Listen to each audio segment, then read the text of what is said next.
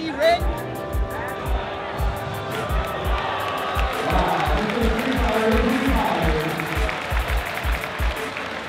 What is my toughest loss? Every time I lose EVO Grand Finals is always the worst. It's always the worst feeling.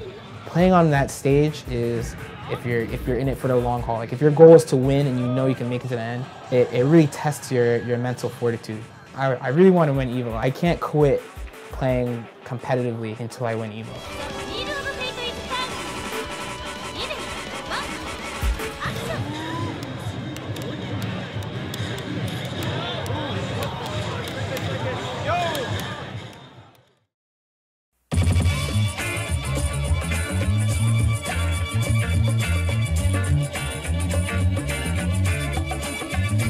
Fighting games are games where you play against another opponent. You use attacks like punches and kicks and special moves to dwindle down your opponent's health bar to 0, and that's how you win the game.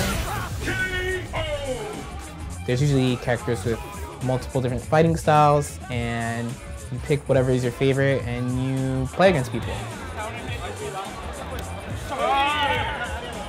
I guess you have to compare it to other types of games. So unlike platforming games like Mario and Mega Man, it's just you playing, you finish level, you beat a boss, you move on to the next level. FPS, it's usually you against the computer in campaign mode, but then once you go online, you're on these teams of like 2, 3, 4, 5 plus, and 2 teams play one another. Fighting games are kind of unique in the way that it's one-on-one always. 2 men enter or 2 women enter, and one leaves, one emerges the champion. 2 different people, 2 different skill sets being thrown in one area together and seeing who comes out on top. And I say 2 different people because we both think differently. We both have a different outlook on how we're going to go about certain things, and skill sets being what we do in the game, whether we pick a certain character or the tactics inside the game or the mechanics and stuff like that. Really, it's about having a game where you have enough utilities and enough options to be able to craft something out of the characters or the avatar that you're controlling, that you can outplay somebody else and develop this very strong, high-level mind game, mental game. I mean, I hate using the term high-speed chess because it's kind of a generic way a lot of people describe it, but in a lot of ways it is. It's about outthinking your opponent and out-strategizing them, and it's really, a lot of it is very psychological. I think that's one of the things a lot of people don't realize about fighting games is all you see is the buttons and the joystick and what the character's doing on screen, but the thing that you really miss out on is how much is going through a person's head when they're playing, how much they're trying to figure out what the psychology is. Is this a defensive opponent? Is this an offensive opponent? Does he get scared easily? Is he reckless? When your opponent reads you, it gets into your head and you're like, does this guy know exactly what I'm thinking before I'm thinking? So the thing that I think I should do in this situation, I maybe shouldn't do in this situation because he knows that I'm going to do that. And once you go down that road, a good opponent can really exploit it. So you have to believe in your reads. You have to not second guess yourself too much. It gets to this point where we have these competitions and you're playing against these people that play for hours and hours and hours each day, and they're in each other's heads as they're playing, and you can actually see it happen. It's great. When there's a good match, you can like see in each player's head, and beautiful things happen. Oh! He got a hit, but not able. Oh! The mash! The mash! Oh! Can he finish? Will this combo kill? Finish! He can! He can! He can! He's alive! Galileo's back! You know, there's a lot of different subcategories in fighting games as well. Really, the distinction kind of just comes from the basis of how the games play. So there's the basic 2D fighters. Those games are played very horizontally, and it's very flat. You really just have this understanding concept of you're on the ground, you have jump attacks that you kind of attack from the top, and you try to face each other. It's mostly about spacing and distance from your opponent. When you have games like anime games, these games take place in a larger space because there's a lot more super jumping, a lot more air dashing. With 3D fighting games like Tekken, Soul Calibur, and Virtua Fighter, going up into the air is like not even something that you really think about. It's mostly just little hot kicks is the most, but outside of that, it's a very actual 3D kind of thing, because there's a lot of sidestepping, there's a lot of dodging. It's very appropriate to even mention the Smash Brothers games now, because they're their own genre now. And these are completely different because they don't even use standard life bars. All the games that I mentioned already have standard life bars that you drain, but in Smash Brothers, you're just trying to knock them off the stage. So it's really the basis and the fundamental mentalities of these games that actually define the little genres inside them. And it's why we have so much variety. And personally, I just think it's awesome that it is that way. Should be it. He's gonna run out of meter to You gotta watch out for the Dragon Punch. You gotta watch out for a DP. A fighting game is something that you experience not just by yourself, but with friends, with enemies, with people that you love, people that you hate. That's really what a fighting game is. It's like the embodiment of everything that you try to do to outdo another person. It's like you want to be out on top. You want to, it's competition. You want to be the best. You want to be able to outsmart everybody. You want to be able to show everyone that you have the skills, you want the fame, you want the fortune. It needs to have a way to put yourself in the game with the character that you love. It needs to have the head-to-head. It needs to have the saltiness. It needs to have the, I need to beat this guy I'm sitting next to. If it's got 2 life bars and you know, whoever loses their life bar first and one emerges and then you do it over again, you probably got a fighting game.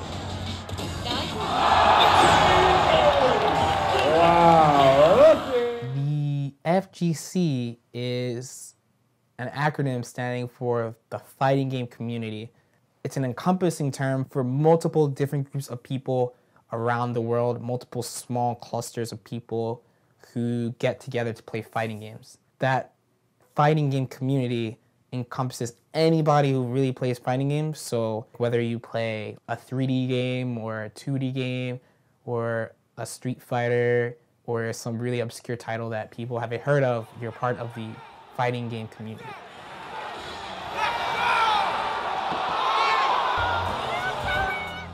It's changed a lot over the years. So I guess I can give you a really old school story, which was like, as far as I know, the first online fighting game community was there was a news group called rec.games.video arcade. And once Street Fighter came out, the chat about Street Fighter got to the point where it actually sort of took over the group and people were complaining like, there's all these Street Fighter threads, why don't you idiots get a room or, you know, get your own place? And so we did, and that became altgames.sf2. That to me was, I guess, the first experience of there are video games and here are fighting games, and sort of separating those and making it its own kind of thing. People from all over the world play fighting games, and they travel to events everywhere in any country pretty much to play against each other and kind of meet up with friends that you wouldn't normally see on another basis. It was really meeting up with strangers on the internet. That's what really it was. It was kind of awkward, especially since I was growing up. I was still a teenager at the time, and when I had to explain to not only my parents, but also my other friends at school that, hey, I'm not gonna be free this weekend. I'm going up to some place 10 hours away to meet up with some guys I met on the internet to talk about fighting games. And that was really a weird point of acceptance for when I was growing up. The players getting together, the competition level, the traveling, the camaraderie, just everything in one equals the FGC. People learning how to play, new people getting into the scene, you know, parents bringing their kids, like, it takes a lot to sum it up. I just can't find one perfect word.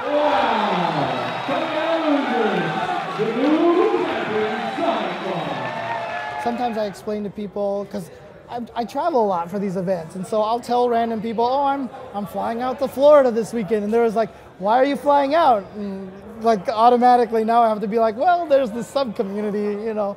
Just depending on the person, it can be very easy to explain, oh, that's cool, you know, and then other people are like, people do that with video games, you know? Most of the time what I just try to tell them is that it's a very cool, competitive community.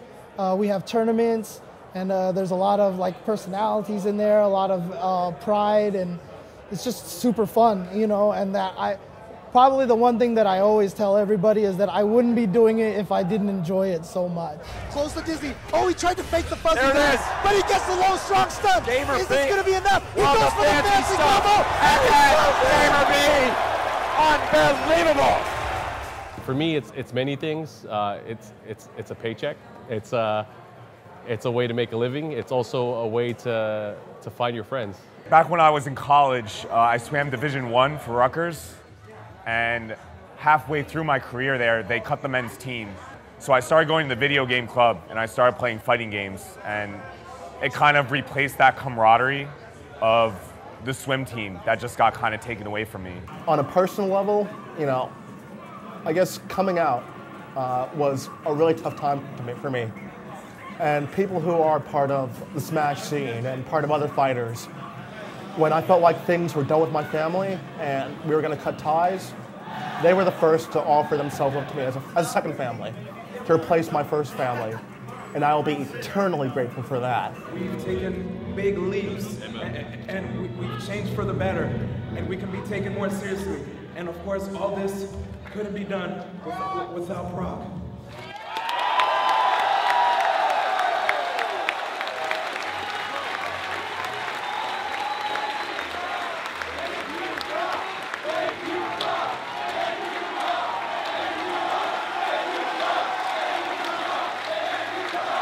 It's just a continuum of awesome stuff. And when I think of the FGC, I just think of my friends and so many great friends from so many different parts of the world. And that's meant more to me than anything.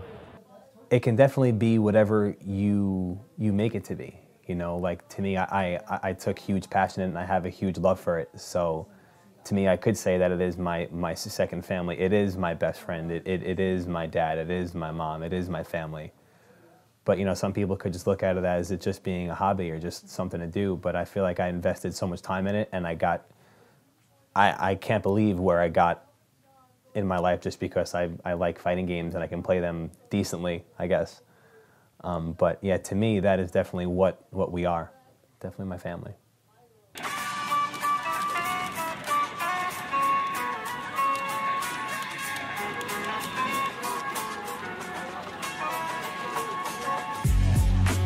Arcades were, I think, critical to the early development of the scene because it was a social place, it was a shared place, it was a place that wasn't really for adults. Going to an arcade didn't take a lot of money, it was open to you for sure.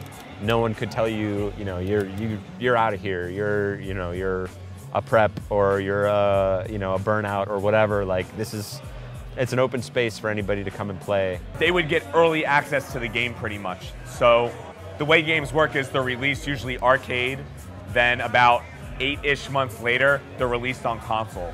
So the people that don't have access to an arcade are behind because the people that live near an arcade get an advantage. So what that kind of did is if you look at the strength of scenes in the US, it's usually because there was an arcade there. So you have good fighting game players where these arcades were like New York, Texas, SoCal, NorCal. You just look at these different regions, and because they had an arcade, they had the competition that was serious. Because A, you have to pay to play, and you better be good or you're just throwing away money. No online, no social media. You had to come out if you wanted to play, baby. You know, you could say like there's more of a chance to play online than there would be in an arcade, you know, but you don't play with the same inspiration online that I think you would necessarily in an arcade because you're not just playing to beat, you know, oh, I want to beat Iori 5739.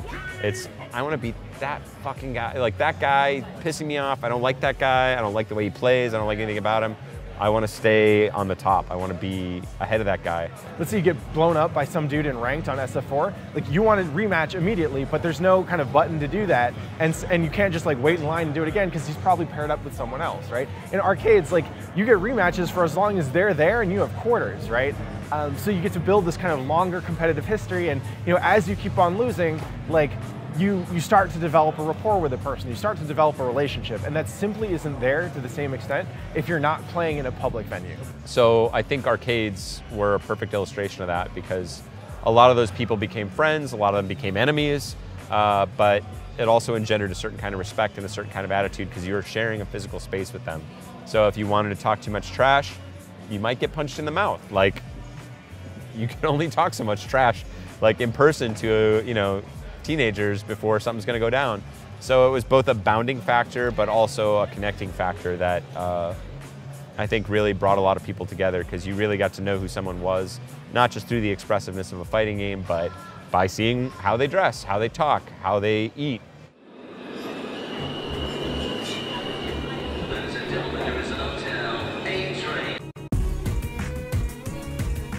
So Chinatown Fair was an arcade located at 8 Mott Street, New York, New York.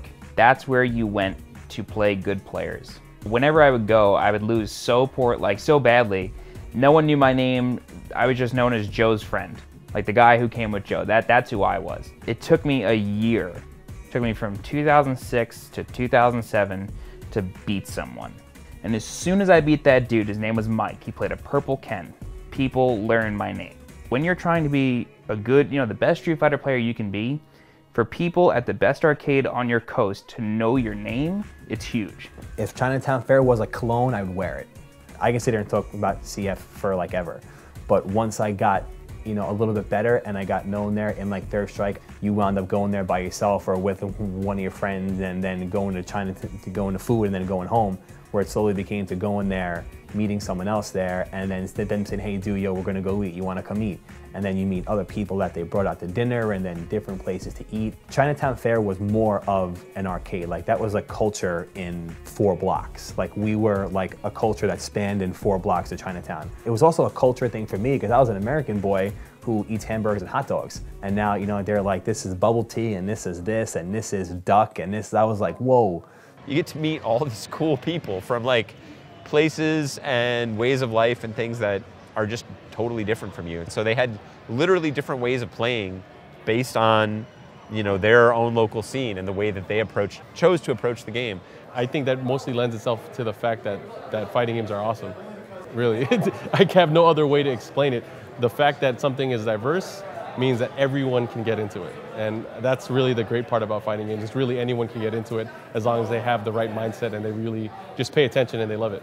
The kind of democratic and open entry nature of our tournaments comes from the arcade culture, right? Because all you have to do to start playing is to walk up, put up a quarter, and wait your turn, right? It was a beautiful thing. And it was the strength of those bonds, I think, that inspired the fighting game community to be one of the very first to sort of go online, at least in terms of finding other players. It was because they were so compelled by the experience they had in their local arcades that realizing that same kind of experience was happening in other little clusters all over the world was like really cool, and you wanted to find a way to be a part of that and connect with more of those kind of pods.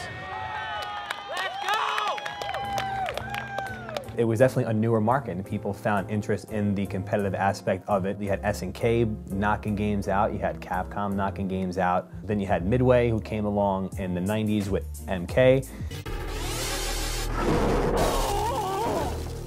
2004-ish, 2005-ish, it started to get a little dry. We were playing the same games. Everyone was either playing CBS 2, Third Strike, Marvel 2, but those games have already been out since '99. In one sense, that was cool because there's some of those games that are completely worth playing basically forever. They don't get old at all. But in the video game world and just, video games are all about new graphics. And that's the way you sort of can really attract crowds at the beginning. And fighting games hadn't had that for forever. It was rough, man. It was like almost a dark period, almost a crusade. Like you had to struggle. I was happy to get 200-300 people at an event. It was hard back then. By the time we hit 2009, like you were pretty sure that most of the people who are around were kind of the diehards, right? Like if you were around and you were sticking around, you're going to be there for a while. We weren't getting a whole lot of new blood in. Kind of got dry, and then of course we have Street Fighter 4.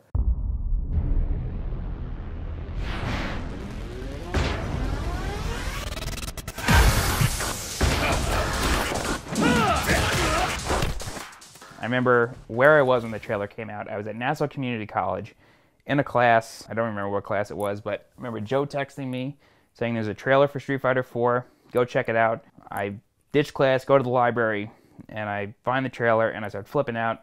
Internet's blown up, and it really came at a perfect time. Street Fighter 4 was a linchpin because it was a numbered Street Fighter. There hadn't been one of those for 10 years, and it wasn't just a new Street Fighter with a bunch of crazy crap.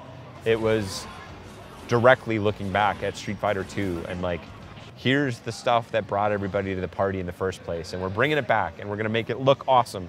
We're gonna make it feel good. We're gonna, you know, bring back the characters that you know and love. It brought back all the people who played Street Fighter 2, at least for a little bit. They knew that someone was out there playing these games and kicking ass, but they didn't have an easy way to get into it, right? Street Fighter 4 became that. It became like, hey, welcome back, you know, we never left, and we're here to show you how this game should be played. I remember being in Chinatown Fair and we had a quarter line bro with a piece of paper, and the paper had like, I don't know, 60 names on the paper, and you were only allowed to win 6 games, and you had to get up to keep everything moving. It looked like the old days in the arcade in Chinatown. Like Chinatown was packed. We were all there when the place opened, when the gate came up, we were all playing Street Fighter 4. And it was people who played Street Fighter 2, played Street Fighter 3, who played Marvel 2, everyone who's ever played a fighting game was playing Street Fighter 4. So it had the nostalgia engine firing. It had the new cool graphics and look engines firing. It had the marketing hype, and we're gonna do cool stuff around that, all in the right place, as well as a competitive community that had been sort of brewing for many years, sort of waiting for a chance to really be fully inflamed. I don't know, I always talk about it like this was a fire that was burning all the time and kept burning brighter and brighter over time, but Street Fighter 4 just basically poured gasoline on that fire. And it was just done in such a way that like relaunched the fighting game community and gave us insane exposure, and it was so important. It just came out at the perfect time that it just worked. And because of that, the community evolved around this game. And since now Facebook and Twitter were out at that time, and gaining a lot of popularity in the mainstream, information was able to be disseminated so fast, you know, speed of light. I think streaming has been absolutely critical to the growth of the scene. So when you see something authentic like that happens at these kind of events, I think that really shines through. And streaming's been a great way to sort of get that reality of what's going on here across. Because we can stream it, because we can share it, anyone in the world can look at this and be like, wow, that's something I want to get into. That's amazing, right? Because all this information was being shared, it made it easier to get better. It was like a fighting game revolution almost. And it was just super important to have. Being able to launch Street Fighter 4 was a big one for me as well, because there was so much of my life that I'd personally sort of thrown away good stuff in my life to try and work on that project, and then you really hope it's going to be what it needs to be, and then to see it and being played and succeeding that meant a lot, just on a personal level, but also because it meant fighting games had a fighting chance again.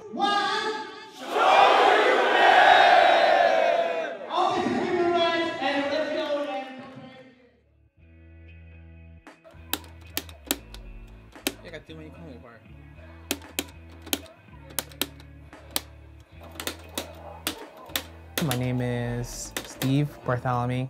Also, my handle is Lord Knight.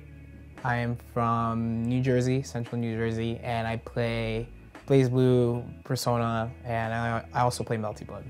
I didn't discover fighting games for a really long time. Like, I played Street Fighter 2 World Warrior on Super Nintendo with my neighbors when I was 6, but it wasn't really anything serious. Like, we just kind of, I played it for a little bit, and I'm like, okay, this is cool, and we played Mortal Kombat, and it was cool till my parents took it away, because they were like, what is this game?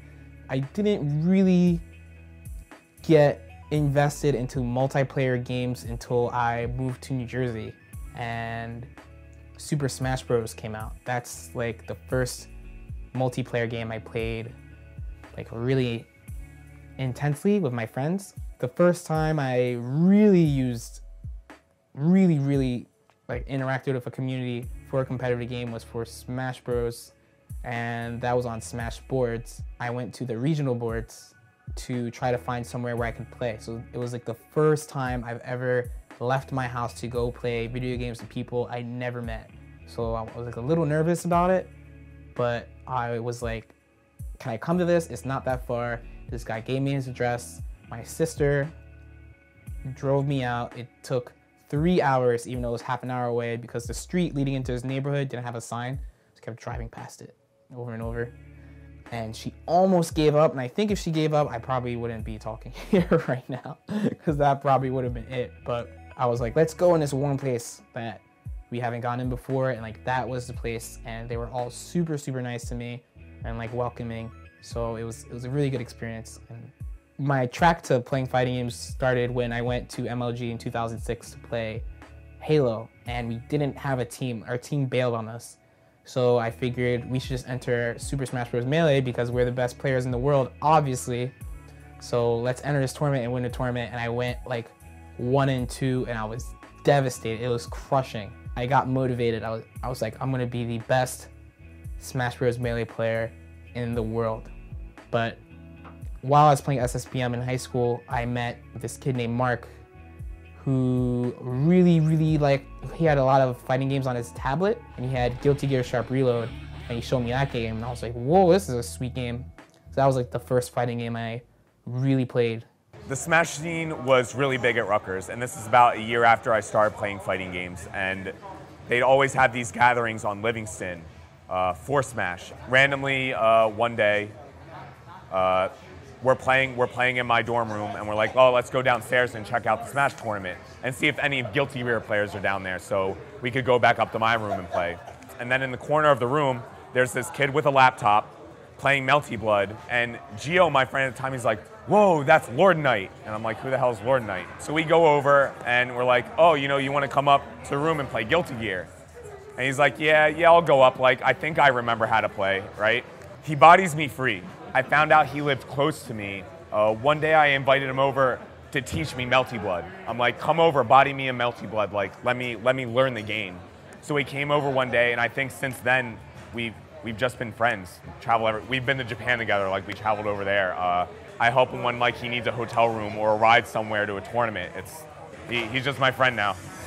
BlazBlue is Arc System Works' most serious production, I guess, in the past few years, like what they've been focusing on. It's a really complex game with a lot of subsystems and a lot of depth. So it's kind of just Arc System Works' brainchild of just them doing whatever they want in the scope of a fighting game. Air dashers or anime games are different because one, it has air dashing. So you go back all the way to like Street Fighter. It's two people, they walk back and forth, they can jump once, you can't block in the air. Like in the 2D game, Street Fighter KOF, jumping is a very spare thing. You try to reserve that because it's a big risk and stuff. But in a lot of these other games, jumping and going into the air all over the place is a very common thing.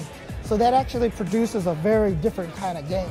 Obviously you can move through the air, you can jump more than once in the air. Some characters can air dash twice, jump 3 times. It's like it adds more movement options to the game. So when people look at an anime game, usually they're looking at the mechanics, but it's also the look of the game because they were made in Japan. Originally they were drawn in 2D art. They have the big eyes, the different color hair, they're crazy looking. There you get much more sort of over the top moves, sort of the screen is now filled with crap, or I am turning into a 30-foot robot, or I am feathers all, I don't know, it doesn't matter. You get a certain element of zaniness and more over the top. It's much more fast paced. It's usually a little less readable unless you're familiar with the franchise, the anime, or just play the game a lot. Why are there feathers shooting up from the ground? Why is this guy now red and 20 feet tall? That stuff doesn't make a lot of sense all the time unless you're familiar with those stories, but they're a ton of fun to play.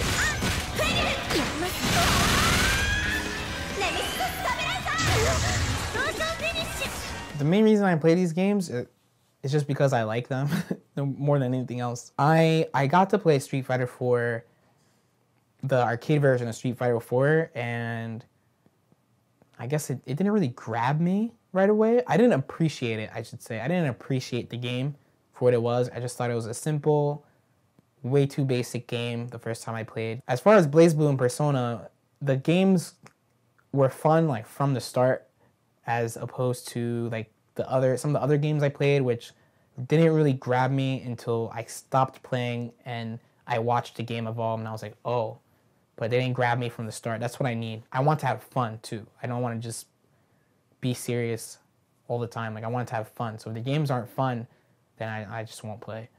The biggest thing that keeps me playing right now is I have goals ever since I started playing just competitive games, period, I always had like goals for myself that I wanted to accomplish. I wanted to win tournaments.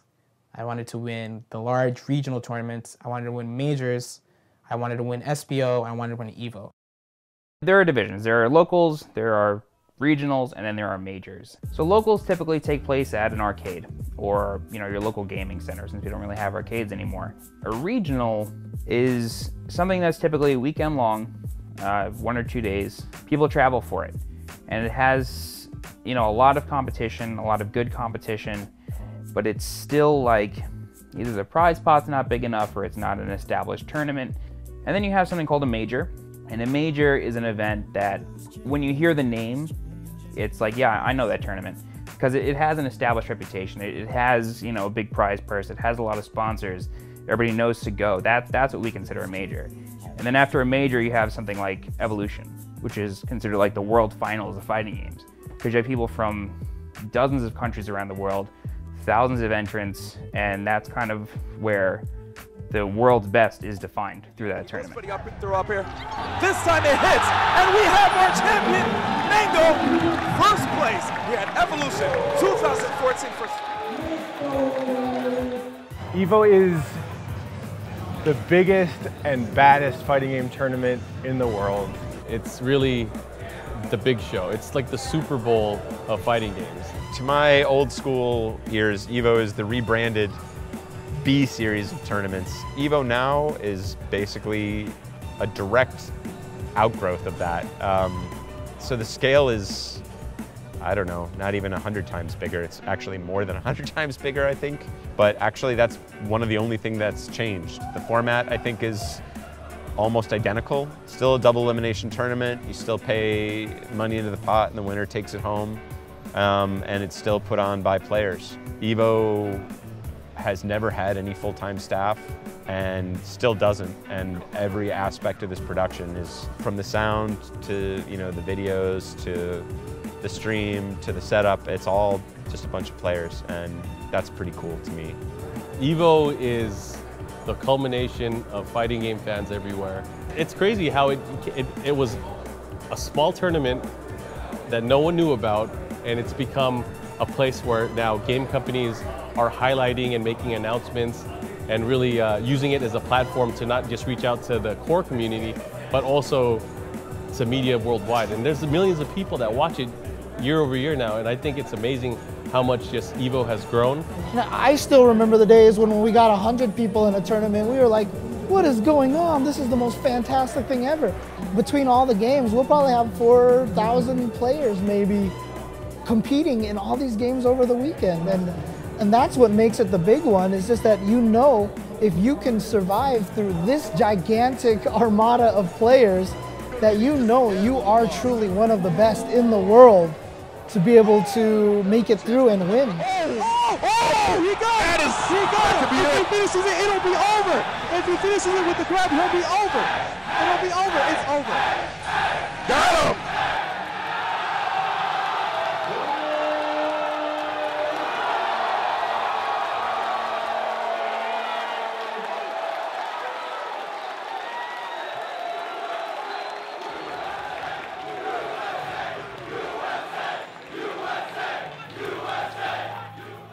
I went for the first time last year, and I've been to a lot of majors at this point, but EVO was just an unbelievable experience. I didn't think anything like that could really exist, but just going to EVO for the first time and experiencing it was the greatest thing, the greatest thing I've ever been a part of. It's more than just the biggest fighting game tournament in the world. It's one of the best events you can possibly experience in your life, I think. EVO, EVO, EVO, EVO, EVO, EVO, EVO, EVO. Most of the people here probably don't have a serious shot at winning the competition, but coming here and taking a shot and knowing that it's open to anybody to come and take a shot at the best in the world is pretty awesome. And that sort of, I think, captures that old arcade spirit, which is where we all came from, which is anybody can play. You've got a quarter in your pocket, you can walk up and play against anybody else who's here and take your shot against them. My motivation right now is pretty much I really want to win EVO. I can't quit playing competitively, like seriously, until I win Evo. So that's like the main thing. As the FGC grows and it gets more exposure and more coverage from mainstream media, I think that some issues that might come along are just the word fighting games. A lot of people who don't really play games in general just hear the word and kind of cast it off as this is something that's violent and not something I would want my kids to play, or parents might not see it for what it really is. To be honest, I don't think we're given a fair shake. I think that media have tended to focus in large part on a few high-profile stories of fighting game players behaving badly, and I think that's unfortunate. Because there's a really rich community here. There's a lot of great people, and the fact is that we're doing something different. We are a different community. We're doing different things than a lot of other kind of video game communities around there. The community does a lot more good that I feel like everyone outside the community doesn't get to see. Everyone outside sees all the negative stuff, and whether it's a sexual harassment issue or the portrayal of women in the scene or the game, or guys and violence and testosterone or whatever. It's those small, like the one bad egg spoils the bunch kind of thing. Unfortunately, it's real in the scene, and it sucks because it's not like that at all, man. Everything, no matter what scene you're in, there's always something that could, spoil a bunch. Whenever we're portrayed negatively, it's really a wake-up call for us to better ourselves. And if we don't heed to that call, then it's really our fault. If we're gonna fuck up, we're gonna continue to fuck up. But I believe enough in the community to know that whenever there's something bad that happens, that we'll learn from it and we'll move on. I've been really glad to see that, in general, games media, at least, even if they don't know how to play fighting games, then they don't really understand what's going on here, they're starting to see that as a liability, right? Any website should have someone who knows what's going on at Evo so they can cover it, or so that they can cover the stories coming out of that community. So I think things are changing. I think it's very easy for mainstream media to attach itself to something negative and really bring the negativity out more than the positive. So if we can just constantly have positive things highlighted in mainstream media, I think the FGC could practically get a facelift off of something like that. We're getting better, as a community, and I think that extends onto the media, where they see us as better people, as a better community, and they want to support us more. So that's good. I can't say it's always been good, but like I said, it's getting better.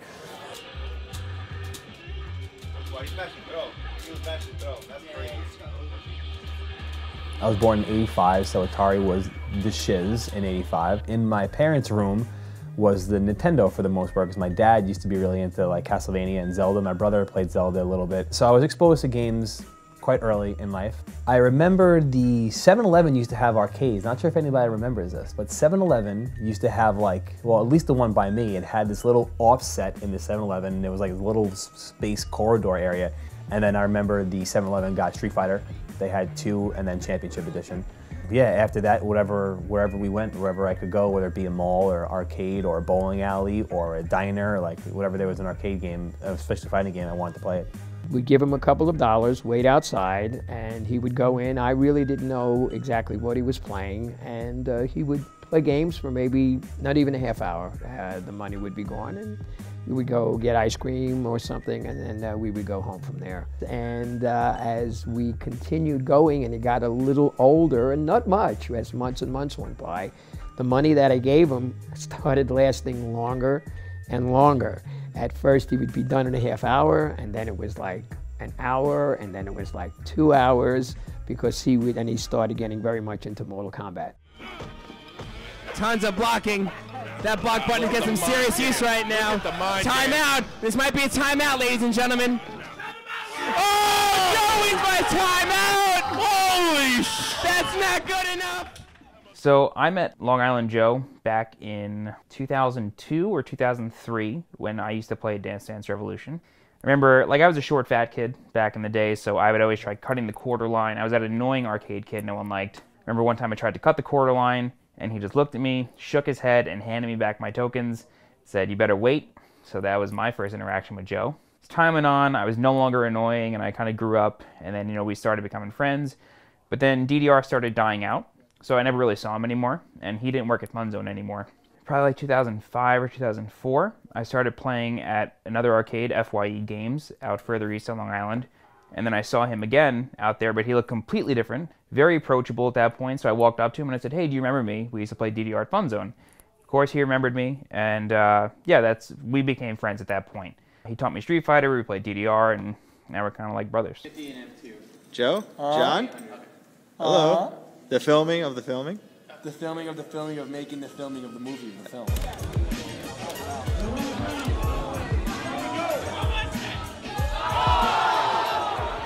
East Coast Throwdown is an event that I run with Joe, and it started actually in 2 ways. So for a while, during the Third Strike era, I was running something called Castle Fight Nights. We became too big. We had almost 100 people in maybe a 25 square foot space. It ran really well, but it grew every time. And I said to the owner, Lance, I said, dude, we can't do it here anymore. It's too big. And there was no place on Long Island that we knew about that could fit us. So I stopped. I was always like, dude, just do a major, you can do it, we'll run a major, I'll help you. He's like, blah, blah, blah, typical John, great. And then one day, sitting at home, I have AIM open, this is in 2009, and a person messaged me. We'll call this guy Mike. He was a friend of me and Joe's who, he knew how to scam people. He knew how to like get one over on people, he was a good salesman. And we remember going to Evolution East 2007 in Connecticut. I remember him saying, how does this work? Like, how do these guys make money? We told him, well, you know, they'll charge a venue fee. That's how they get their money back. And then you pay $10, that gets put into the prize purse for Guilty Gear, say. He's like, all right, so here's what we could do. We could run a tournament, do all that, and then we'll just like shave off the top of the Guilty Gear pot and make money off that. I'm like, dude, that's not how it works. That's stealing. But he didn't see it that way. So fast forward to 2009, sitting home on AIM, get a message from Mike saying, hey, I noticed you're not running tournaments anymore. And I said, yeah, you know, they got too big, I can't fit anywhere. So I had to stop. He's like, oh, that's a shame. Just want to give you a heads up that I'm running something big, but I got major back. I was like, all right, cool, good for you. Signed off AIM, called Joe immediately and said, we got to do a major. And that's how East Coast Throwdown was born. It took us a few shots to get it right, but now I think it goes very well. The last few have run like, to me, I think they've run flawlessly. Running events was something I was never really into. I never really wanted to. I just wanted to play, dude. I didn't have any drive to run anything or stuff like that. And I don't want to say I didn't care, but I feel like there were other people doing it. Like, you don't need me to do it too. You know, there's plenty of other people that are doing it. But then John wanted to run a major, and I don't want to say John needed my help, but I offered the fact that I could help him. You know, I could, you know, like get the community. Because I had, I guess, stronger ties in the community at the time. We came together, our powers combined, Captain Planet. My whole involvement in the actual TO aspect of the scene is definitely because of John. You guys are the best. L.I. Joe is reaching out again. This is CEO's battle tournament level. Best tournament I've been to in 5 years. Good shit, guys. Thank you, everyone. All right, so we started East Coast Throwdown in 2009. I'm 25. Like I said, I went to school for air traffic control. That was my plan. So I realized, you know what? Ever since I was 6, I've wanted to work in the video game industry. I mean, I remember when I was 6, I said I wanted to be like a Nintendo tester or something. But I know how to run events, I know what I'm doing. So I built my resume up and I started sending it to companies. Because of that, if I were doing events or community management or something full-time, I would not be able to run these tournaments. So it's because of that I have to walk away. Not saying that I'll like forget about the fighting community, not be involved, but my job is done. I've laid the groundwork for these events. You know, I've been part of the team and I can move on and the events will be fine. John and I have this saying where I would be the artist and John would be the architect when it comes to running the events. I have the ability to think about it and plan it out and kind of put it on the paper, but John can actually construct it, and he's a lot more patient than me. He has the ability, he's actually a lot smarter than I am too. He has the ability to make these, you know, he's so calculated. He has your spreadsheet, he has your this, he has your that. I'm not that calculated and or anything else like that. So it's you know, having him around is a huge importance, man. So we'll see how it goes without him. I just want the community and everybody else to know the importance of John and his input in ECT. That's my goal this year, to make sure that everyone knows that it's not like it shouldn't not matter that he's leaving. Like, people should honestly sit and think about all the stuff that he has done and all the stuff that we together have put into it, or either he helped me or I helped him. And I just want people to realize that it's not, you know, it's a lot bigger deal than what someone might seem it to be.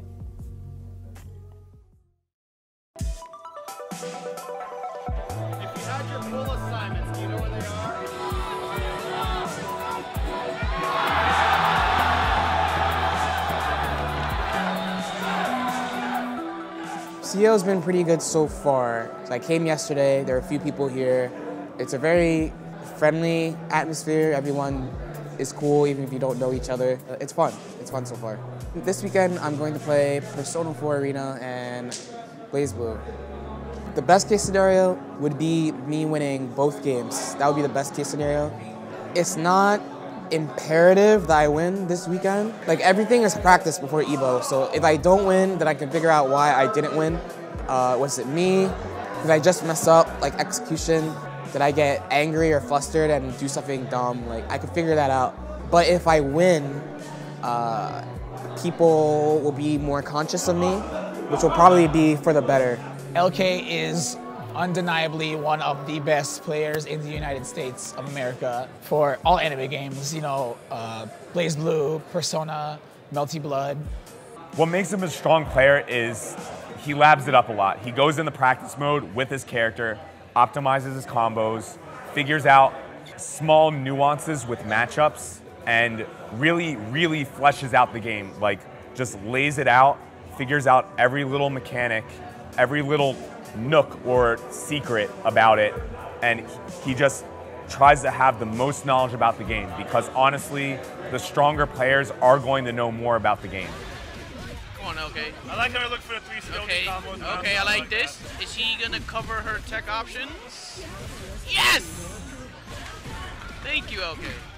To be honest, I think people don't think I'm a good player, really. I know I'm not a really exciting player to watch. I just managed to win or I just beat people. I don't do anything really exciting. Ooh! Ooh! That's it, okay wins. Smoke on his face. So, yeah, hold that.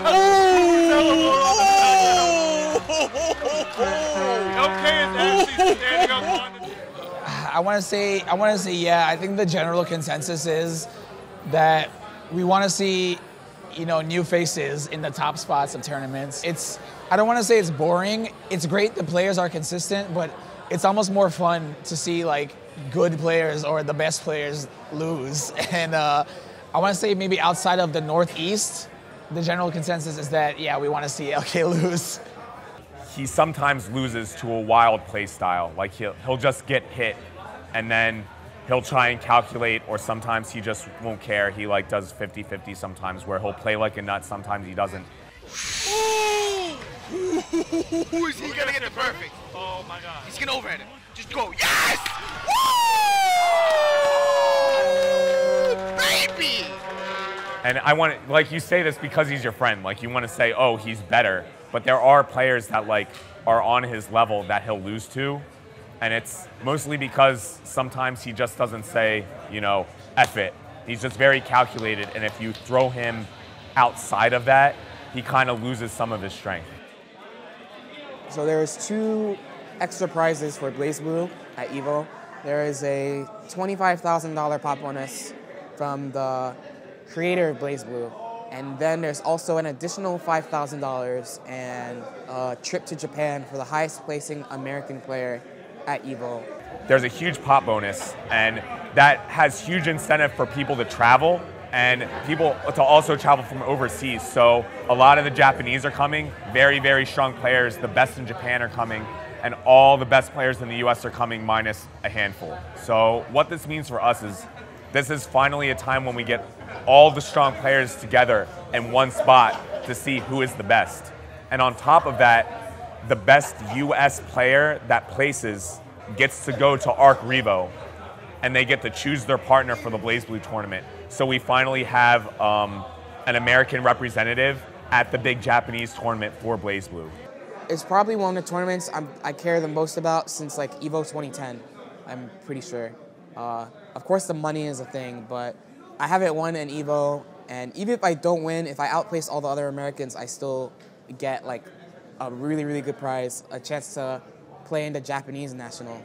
I think out of all the players that are going to Evo, he probably, the American players obviously, he probably has the best chance to win this. You know, I'll never count LK out. He never ceases to amaze me. So I think he has the best chance out of all the American players going to win.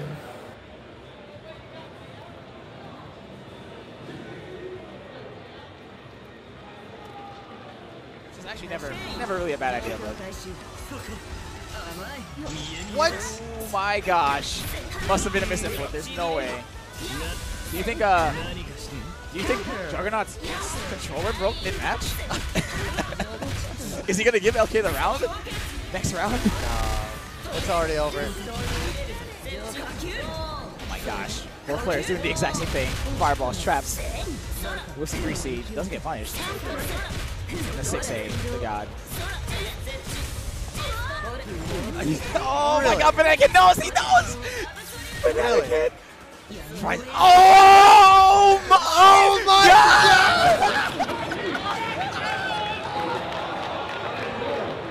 And Bananakin advances.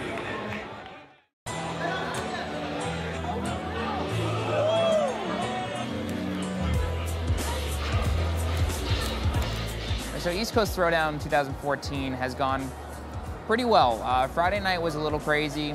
We had some issues with the venue where we didn't get certain things that we were contracted to. You know, we just worked really late, got 90 minutes of sleep and got right back up in the morning and kept going.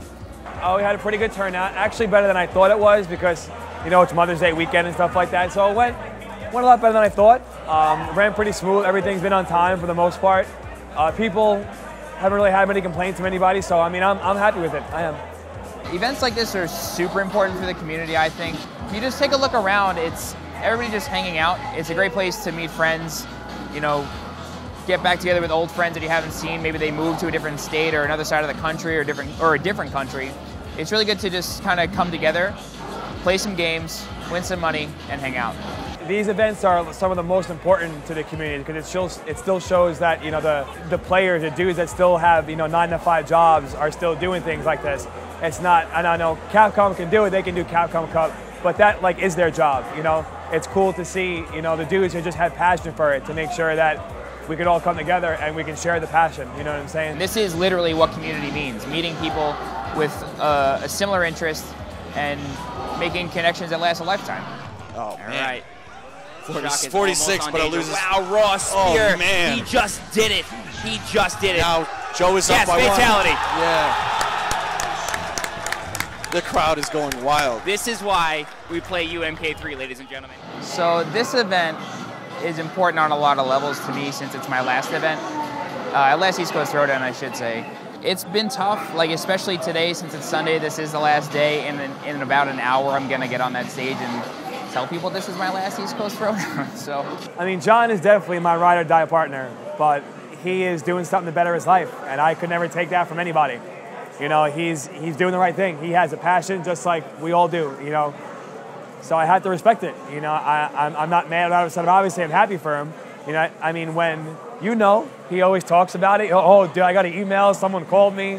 Someone said something on my Twitter about it. So he really is all about it. And I mean, like, there's no greater achievement than doing something that you love to do on a grand scale. And I'm not doing this to like, be like, oh, well, I'm leaving, so watch it change. I'm doing this to say, I'm leaving, thank you for everything, you know, that you guys have supported me with. And I want people to know that, you know, I wouldn't be what I am without this event, and this event wouldn't be what it is without the people who come here and support us and support East Coast Throwdown. So I don't really know how it's going to go and what the reception's going to be like. Part of me doesn't really care because it's more for me just saying thank you and letting people know that I'm thankful. So I don't know, I really can't predict it. We got John coming up. Come on. All right, guys, if you can do me a favor, please, guys in the building. If anybody is playing casuals and not touring me, please do me a favor and just hit pause and stand up for 2 seconds.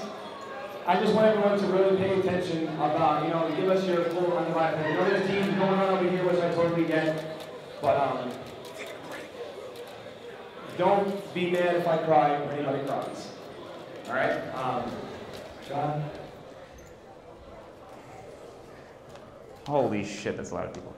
Okay, so in 2009, when Joe and I started ECT, I was 19 and he was 22. We had no idea what we were doing, but it's because of you guys that we figured it out. It took us 3 years. God knows ECT3 made me want to quit. But we got through it, and here we are. In a ballroom 3 times the size of our original space at the Westin Governor Morris. We have 2 giant screens for you to watch all day, working with Team Spooky, the best in the biz, Deadly Bison, our friends from Long Island, Combat Network. All the guys we've met have really helped us. That's right. All the guys we've met have really helped shape us into who we are. Now, I'm not sure if a lot of you guys follow me on social media, but you notice that this year with ECT, it was a little quiet. And that's because after we wrapped the Fall Classic last year in 2013, I started really focusing on my career and what I want to do with myself. And I decided that that is going to be my main focus. And unfortunately, this really sucks, this is my last ECT. This show will go on. There will always be ECT. So I wanted to do it here, and it'd be very personal because you guys have really made me what I am, and I'm eternally grateful for that. And I cannot thank you enough for supporting this event, even in its dark times and when it was rough. You guys kept coming out and supporting us and supporting East Coast Throwdown, and you guys are the reason it's as big as it is. So thank you. Thank you, As the words were coming out of my mouth, it felt correct to be doing it. It was tough, especially when when the words came out saying this is my last ECT. I looked at the crowd and everybody was like. Listening to the speech, I remember paying attention to more of the people than really looking at him because I already knew what was coming and stuff like that. And I'm just really glad that the people in general really understood what was going on. We are still as tight, I just don't see him as much, I should say. He has other things going on, other avenues in business and, more esports stuff and things like that. And, I'm very proud of him. I'll back him up with whatever he wants to do. We've been through too much for, me leaving a tournament to come between us. And he was extremely, insanely supportive of me leaving. When I told him that I wanted to leave, he was, without hesitation, he just said, okay, sure, if this is what you want to do, go for it. I back him up on whatever he has to do, and I know he's not going to stop until he gets it, and I hope he does. I hope he is successful, and I hope he gets to live his dream and stuff like that. I mean, that's what I want for any of my friends. So the one thing I can say is just don't stop, and if you need me, I'll help you.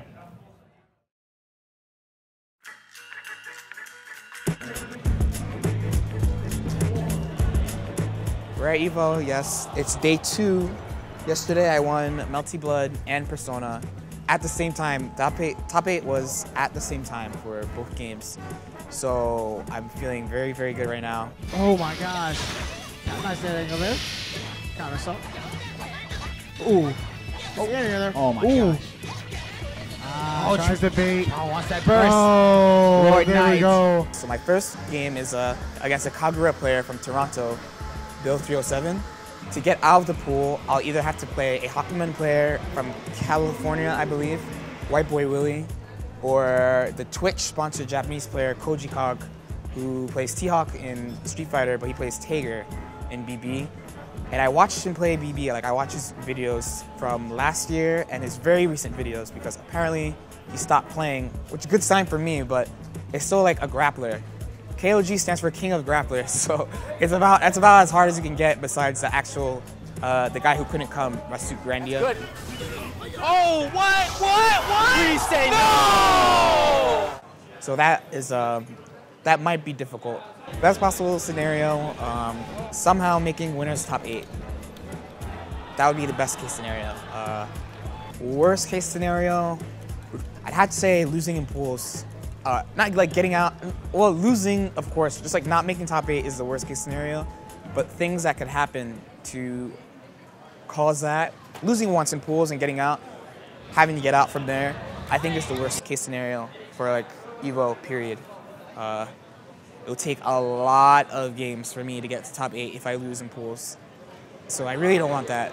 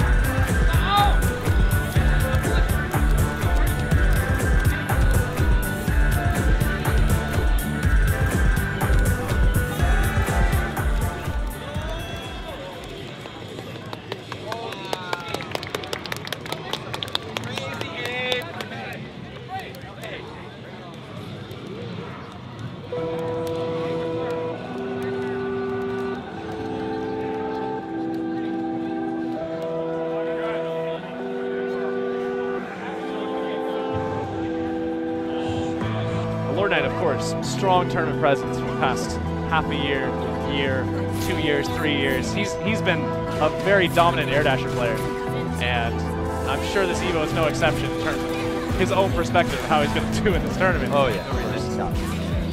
But Diana's got his legs though. Oh, that's a big drop. You can kind of see the nerves showing up. Yeah. This is like you got it's all all the or chips nothing. on the table. Nice. Do it or lose it. I'm loving his neutral right here. The great backdash. Call the backdash. Maybe he's calming down a little bit. Yeah. Oh no! What? Side switch, fatal counter, and all the meter to work with. Teleport. And he teleports out.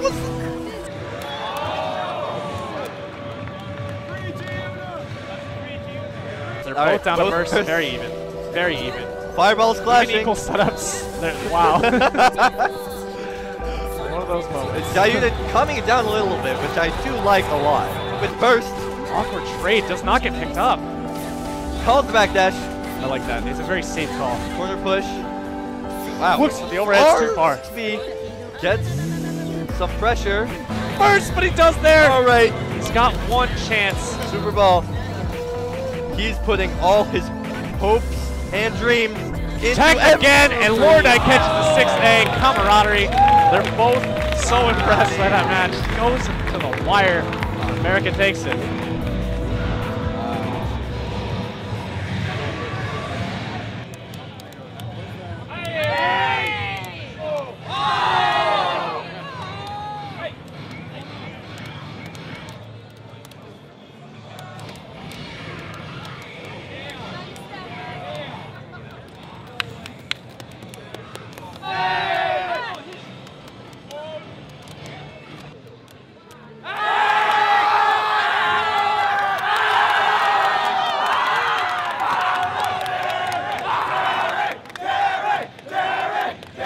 I got 17th, which is the lowest place I got in a tournament that year. Yeah, my lowest placing of the year was at Evo, 17th. The guy who beat me did make top 8. I don't feel too bad, and it was really close, but I mean, I'm a competitor, like I was still upset about it. It was like last game, last round, like last situation. Like, hey, if I'm right, I win and I move on. If I lose, like that's it. I decided not to like backdash. I think that's what it was. I decided not to backdash, and he hit me with like an overhead, like a media overhead, and I lost. And the moment he hit me with it, I was like, man, I should have backdashed, because that would have been, I would have won. I moved on. I mean, you could do two things. You can take the loss, just be mad that you lost and like keep playing, or you can take the loss, see it. I mean, it sucks that you lost, but you have to grow from it. Like, fighting games is about growing. Competitive gaming really is about growing. Like, you improve yourself. So the only way you can improve is, I mean, it's very cliche, but through failure. And losing in tournament is pretty much about as straightforward of a sign of failure as possible, I think.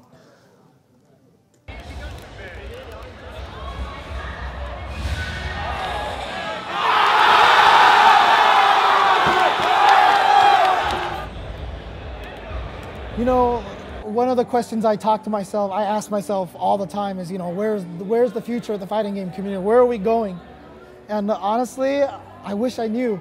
I want it to be huge. I want it so that everybody on the streets knows what a fighting game is. I definitely would expect the FGC to grow and grow and grow as the years go on. We have other esports games like League of Legends who are absolutely dominating right now. They get thousands and thousands of people filling up stadiums to watch their game, and I definitely don't think that the FGC is far from that. I feel like we're only going to get bigger. There's no way we can really get smaller. There's no way you can be in this community and say like, hey, there's no fighting game I like. There's too many fighting games. There's so many that there has to be something you enjoy. There has to be something that you like. Fighting games are never going to die. If there's a new fighting game, I would go wherever I had to go to try and play it. And I don't feel that dying within me anytime soon. And I just hope that a lot of the other players who are here feel the same way, because, you know, it's going to go hand in hand. If we're not playing them, if we're not creating this energy within the game to make people feed off of it, and they're not making the games for us to make that energy, then everyone's screwed. You know, that's what I'm saying. We have to work together, everyone, and this will go as far as we take it.